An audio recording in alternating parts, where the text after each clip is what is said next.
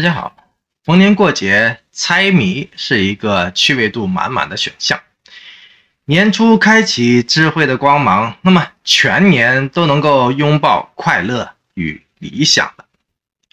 那么今天新闻问题是什么呢？我的问题是，让您痛苦的话，你会选择逃避呢，还是去选择面对呢？甚至于反其道而行之呢？我相信每个人都必然有每个人不同的答案，就算是逃避，也会有成千上万种逃避的方法，而选择去面对的话，更加会衍生出上中下再乘以成千上万种的方式方法。那么您就猜猜看，赵丽颖、王一博面对这个问题的时候，您说他们的选择会是什么呢？新闻在此特别的提醒您，千万不要从现成的结果去推论回他们的态度，最好是通过一种过程的视角来带入他们的感觉。这又是什么意思呢？意思很简单，就是丰收的快乐都必须经过那些血汗耕耘和风霜雪雨的漫长的等待的。有时候一场天灾人祸就能够彻底的摧毁掉一个人辛苦劳作的所有岁月的蹉跎和丰收的期盼。赵丽颖、王一博也不例外。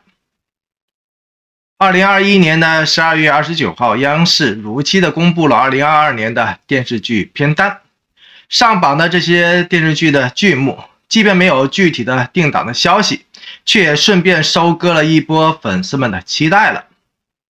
赵丽颖所领衔主演的《幸福到万家》和《幸福的名字》实在是太喜庆了，所以大家伙的幸福的期待值可谓最高了。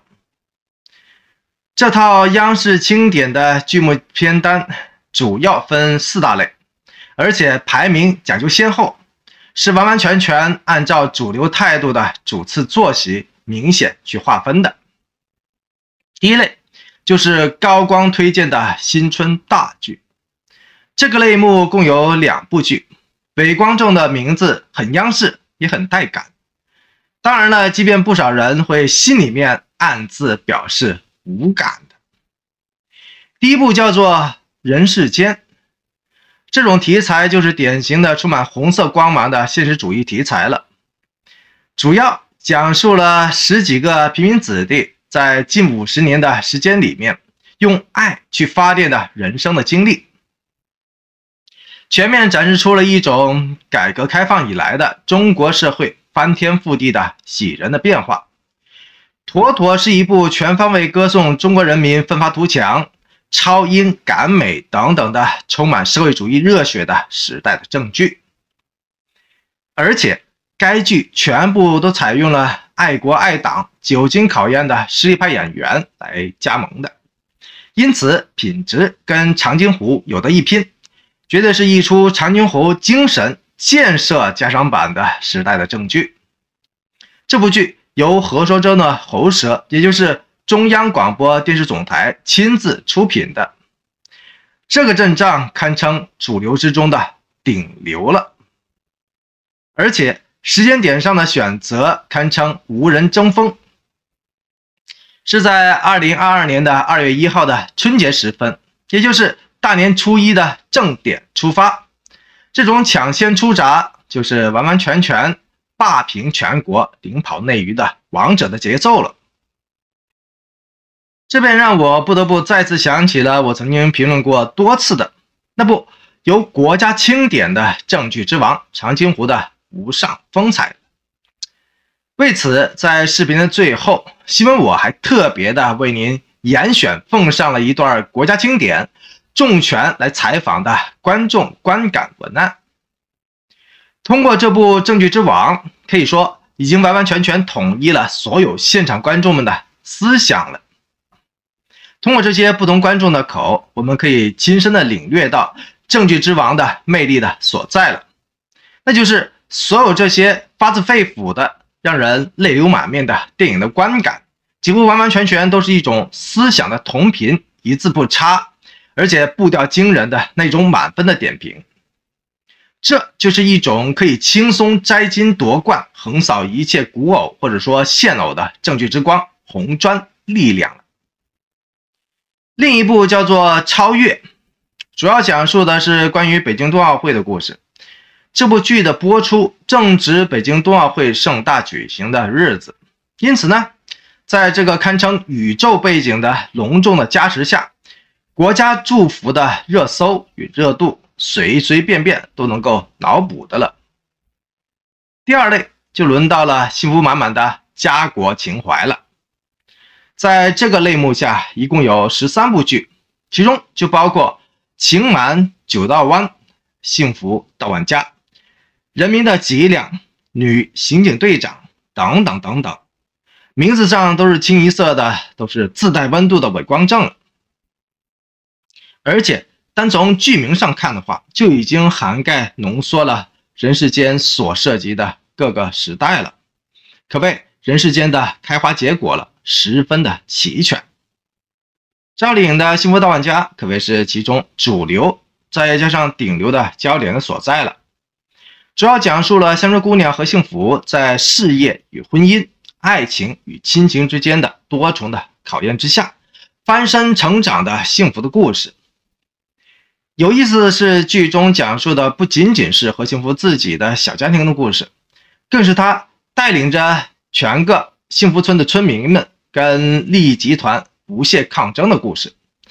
这种焦点置换的叙事的手法非常的具有铁拳急需的正能量。第三类就是所谓的青春与理想类了，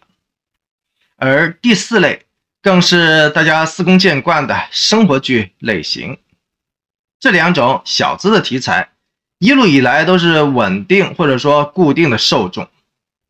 这些题材是社会主义主流价值观的一个边缘性的补充，因此国家的主流祝福大体上会欠奉的，批评的声音也开始越来越多了。但是呢，大小伙的日子除了主旋律的革命之流，也还是需要柴米油盐的补充的，所以编剧们还是愿意乐此不疲的付出时间的去讨好特定的观众的。刚刚从谁是凶手的日益当中走出来的那个赵丽颖，这次搭上了主流的大船，真的是可以在来年的春节就能够彻彻底底的安枕无忧了一把了。赵丽颖的铁粉们更加是激动万分的了，毕竟这部预示着偶像转型成功的剧目能够成功的跻身央视播出，这种荣誉绝对算得上是最大的褒扬和肯定了。要说结婚之后的赵丽颖作品已经开始减产了，跟着呢，复出后的第一部剧，也就是说有匪，居然让她无端的陷入到了包括替身在内的各种的非议当中去，而且年龄的质疑加上抗拒的能力也都是饱受争议，甚至到现在黑粉们依旧是来来回回不依不饶。这部幸福到万家的拍摄的时间点，现在如果回过头去想想看，去看一看的话，真的是让人感慨万千，因为太多的不容易都在那个期间发生了。对于这个赵丽颖而言，婚姻所带给她的远远不如事业所带给她的，后者更让她有了一种所谓的安全感。因为幸福到万家杀青没多久，赵丽颖和冯绍峰的婚姻也跟着就走到了尽头了。因此在幸福到万家的拍摄的期间，赵丽颖的婚姻注定就已经亮起了红灯了。有关个中的详情，欢迎您自行的回顾一下我之前的那些幕前幕后的相关的视频。还是那3个字，也就是不容易这3个字。想想看，这部剧中赵丽颖所饰演的这个何幸福，就是和自己的丈夫在婚姻的道路上也是摩擦不止，矛盾不休的。想必赵丽颖在整个拍摄的过程当中，肯定都是百感交集，感同身受，而且是融会贯通的。所以大家伙在看这部幸福到万家的时候，肯定能够更加容易的去共情进去，去带入进去的。值得一提的是，何宋跟嘉行一样，总是指望赵丽颖，指望能够充分的利用到赵丽颖的各种的机会去奶公司的。而且李氏姊妹的做法更加的高明一些，他们目前的唯一的目的就是一门的心思去帮赵丽颖冲一个奖回来。如果赵丽颖转型成功的话，冲奖成功之后，那么就能够彻彻底底的在这个浮动的圈中彻底的站稳了脚跟了。说白了，其实这也是李冰冰实打实的一个过来人的最大的心声了。幸福大玩家现在就是这么一个绝佳的机会了，这个定档的时间点其实就是最佳的时间点了，刚刚好能够冲击下一个明年的白玉兰奖。因此合送公司上下包括赵丽颖的自身的团队，现在大家伙都一致的看好这部剧，宣传的力度和资源的投入几乎全部都投放在了他的身上了。幸福大玩家能够在春节这么一个阖家幸福的传统的节日当中，配合上这么一个暖心的幸福大玩家的理念，傲娇的登陆党媒央视。说到这儿，希望我完全有理由去相信赵丽颖在这个东风劲吹的来年去借力使力去冲击一波白玉兰奖，真的是妥妥的。开心吃瓜的您同样也有信心吗？说到这儿，有一个人或许说比您比我更有信心，甚至可以说他对赵丽颖怀揣着万倍于你我的信心呢。因为这个人一直都在模仿着赵丽颖，山寨着赵丽颖，即便他实实在在无法超越赵丽颖，但是他却能够轻轻松松的躺赢各种流量和热度。为什么我会这么说呢？12月28号，又有一个时尚圈的偏门的盛会盛大的召开了。这次轮到了2021年的凤凰网时尚之选了。70多个大咖齐聚上海，大玩红毯。只不过主持人居然是个网红，而嘉宾们也基本上都是一票过气严重的女星们，其中就包括阿娇、阿 sa、李若彤、惠英红、蒋勤勤、陈数等等等等。而当我快速扫描过所有到场明星的时候，希望我居然还是被一抹顶流流量的光环深深的给吸引到了。全场当中最惊艳和抢镜的，居然就是那个操作相当熟练的赵丽颖 2.1 了。我之前已经开篇聊过几回了，关于那个袁冰妍，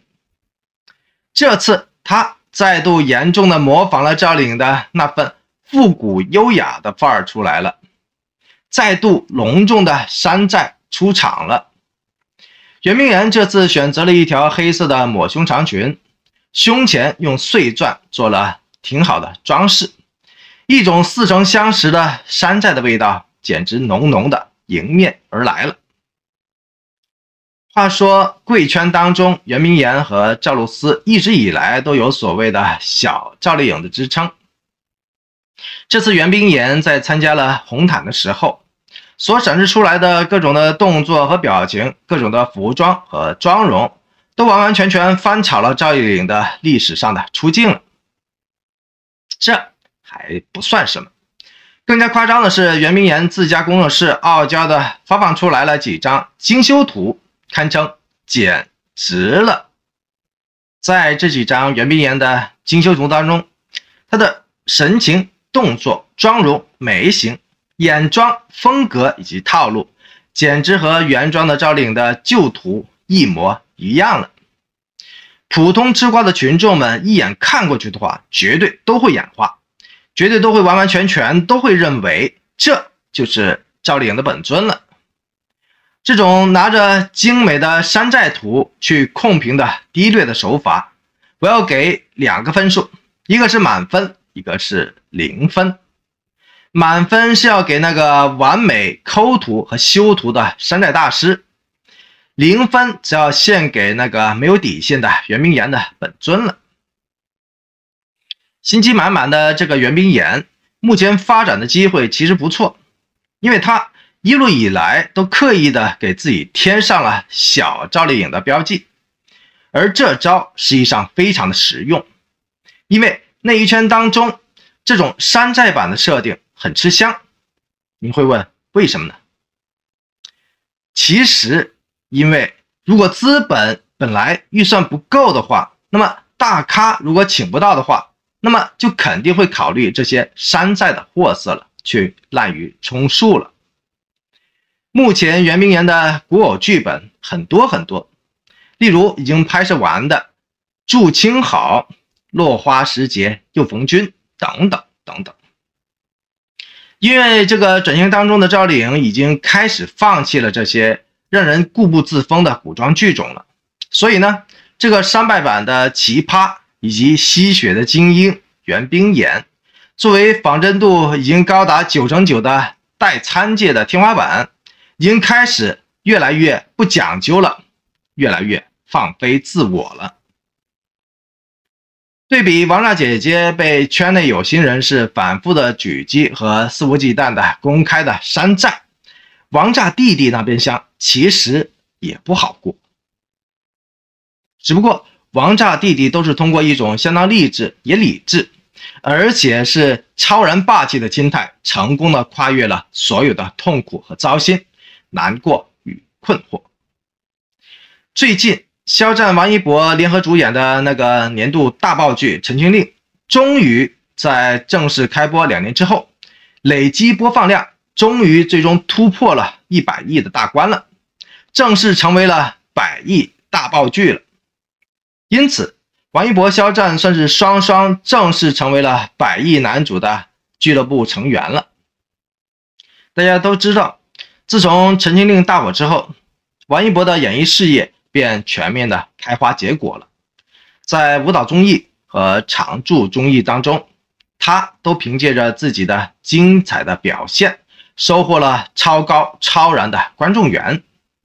不止如此，他更是更早收获了主流影视资源认可的顶流的小生之一了。